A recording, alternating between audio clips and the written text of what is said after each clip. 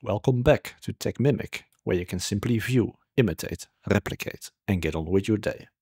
In this video, I'm going to walk you through the process of installing FreeBSD from start to finish, step by step, including some additional information along the way.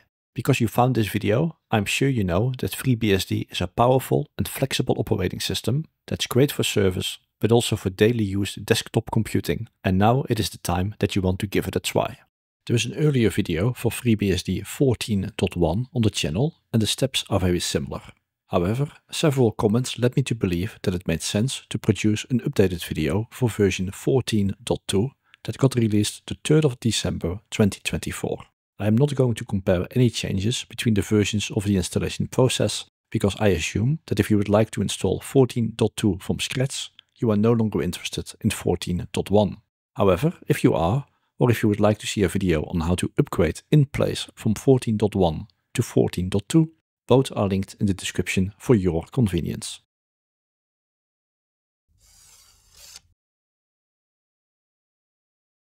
First, we need to download the FreeBSD installation image.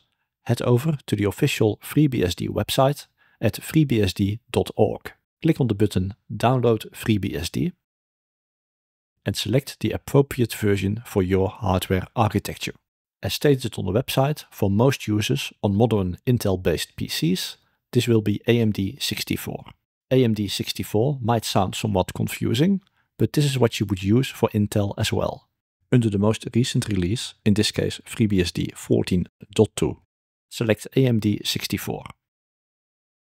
From the list, select the disk1.iso file to download it.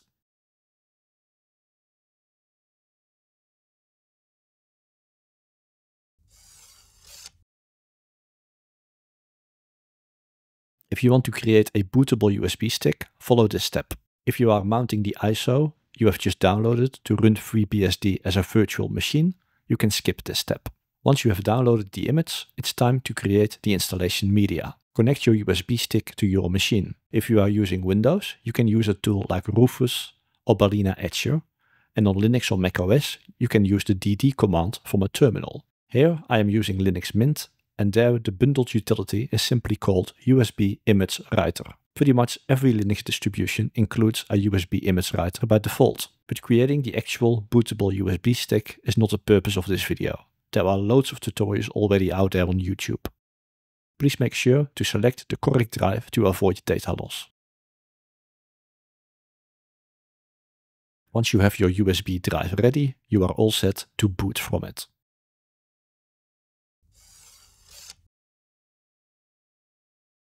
Now insert your USB drive into your target machine and reboot.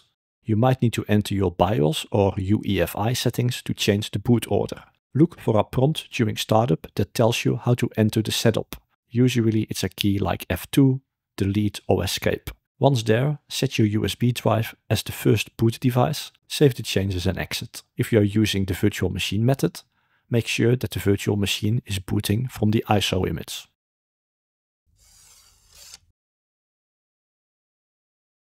After booting from the USB drive, you will see the FreeBSD boot menu. Select option 1, the boot installer, by waiting for the timeout or by pressing enter. This will launch the FreeBSD installer and you will be greeted with a welcome screen. You can navigate through this and the following menus by using the Tab key to move between fields, the spacebar key to select or deselect options, and the Enter key to confirm any choices. If you decide not to install FreeBSD straight away, but instead you want to play around with it a little bit first, select Live System. In this case we want to install it, so we select Install. Press Enter to continue.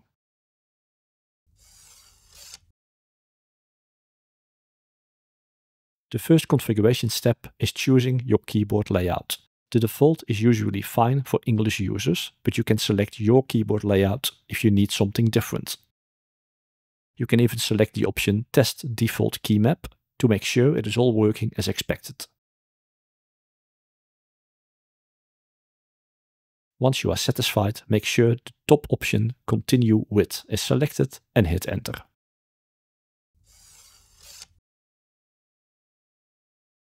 Specify the hostname for this machine and hit Enter.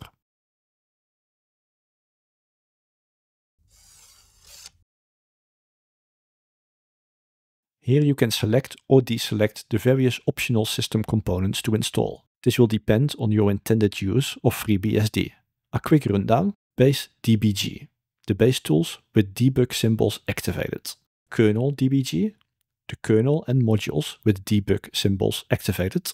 lib32 DBG, these are the compatibility libraries for running 32-bit applications on a 64-bit version of FreeBSD with the debug symbols activated. lib32, the compatibility libraries for running 32-bit applications on a 64-bit version of FreeBSD. And ports is the FreeBSD ports collection, which is used for third-party software packages. This will require about 3 GB of space to install. src is the complete FreeBSD source code for both the kernel and the so-called userland. Tests, this is the FreeBSD test suite. You can leave the default selection, or even when you deselect everything on this list, it will always install a so-called base system for you. Make your selection, and once satisfied, hit enter to proceed.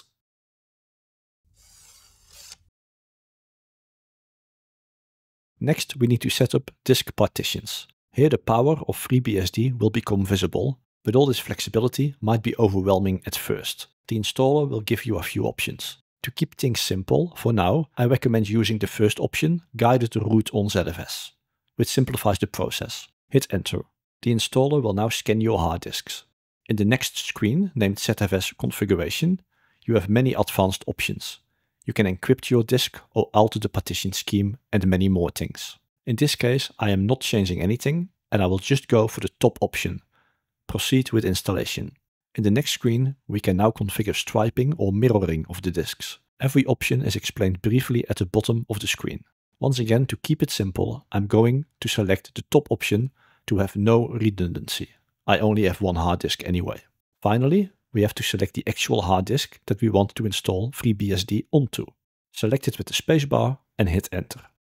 Now a warning dialog appears that everything on the hard disk selected is going to be destroyed. Be careful here and double check. In this case, we are happy to continue and we select yes with the arrow keys and hit enter.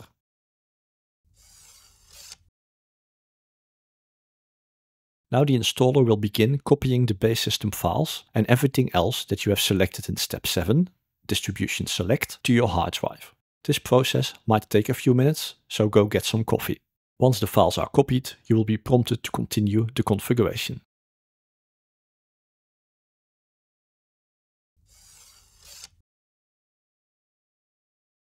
Specify the root password twice. By the way, any of the configuration options you can review and change at the end of the install process.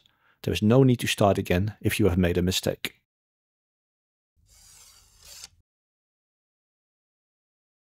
Select your network card and hit enter. You are now asked to configure TCP/IP version 4. Select yes or no if you want to go straight to TCP/IP version 6. If you are using DHCP, select yes again and it will automatically configure your network settings for you. If you need a static IP address, select no instead and you can then enter the details manually. In my case, I'm going to use TCP/IP version 4 via DHCP, and possibly that is what most users will select. After it acquired an IP address, it asks me if I would like TCP/IP version 6 as well. In my case, I select no. The final network configuration screen shows the name resolution configuration it has discovered. Now hit enter.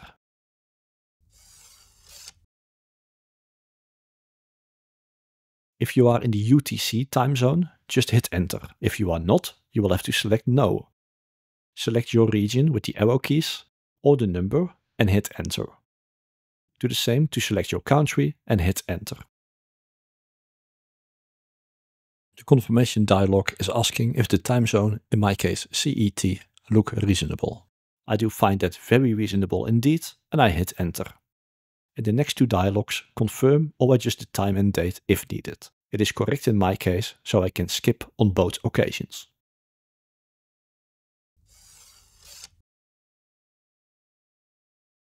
Study the options and adjust accordingly.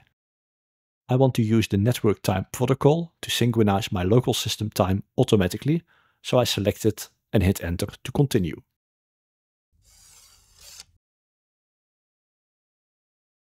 This will be for advanced users, but once again, the power of FreeBSD is apparent.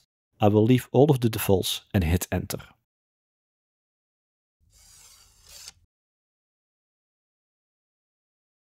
Since FreeBSD 14.2, the installer now supports downloading and installing necessary firmware packages after installing the FreeBSD base system. Now hit enter. Again, useful for advanced users, but this improvement streamlines the setup process, reducing the need for manual firmware installation post-installation.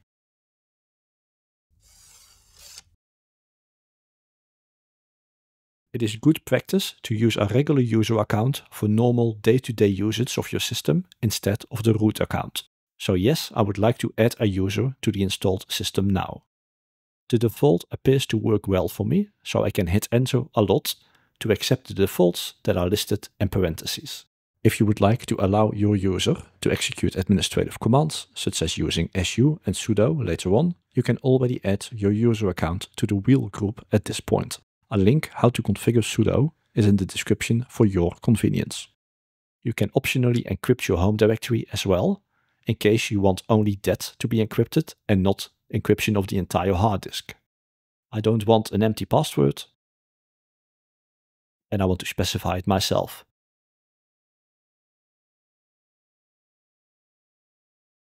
The user should not be locked out. That summary looks about right, so yes, and no, I don't need another user.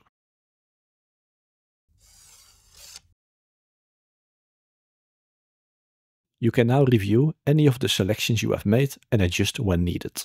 What I like to do is to install the FreeBSD handbook, so I have something locally if I ever run into problems. Of course, this is fully optional. I want the English version, and it will be downloaded and installed for me on the spot. Once happy with the final configuration, hit enter to apply the configuration and exit the installer. If you would like to, you can now be dropped into a shell to make some final manual adjustments, but I'm happy with the current configuration, so I will select no. And the final step is to select a reboot. Make sure to remove the USB drive or detach the ISO from your virtual machine before the system starts again to prevent it from restarting the setup program.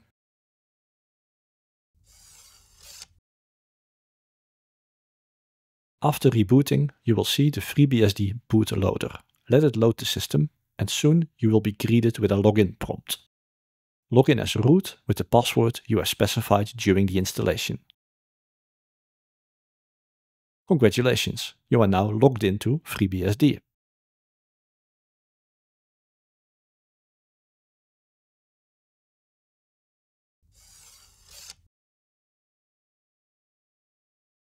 Since the creation of the image that you have downloaded earlier from the FreeBSD website, some patches or updates might be available. As root, type the commands FreeBSD-update fetch to download and apply the latest patches.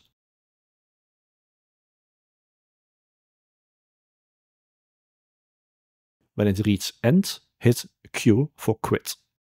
Then type FreeBSD-update install to install any updates.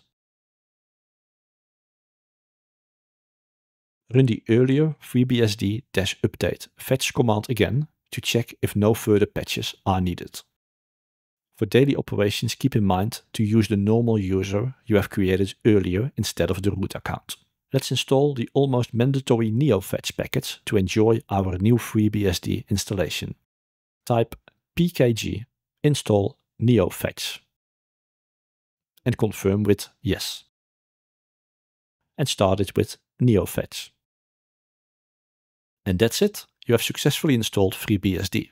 At this moment, there is no X window or desktop manager installed on the system, and you can manage your entire system from the command line. If you do like to install a desktop manager on your FreeBSD installation, for example, XFCE, KDE, GNOME or Cinnamon, for your convenience, I will leave a couple of links in the video description to some other videos that will include the installation of the X Windows system and the desktop manager.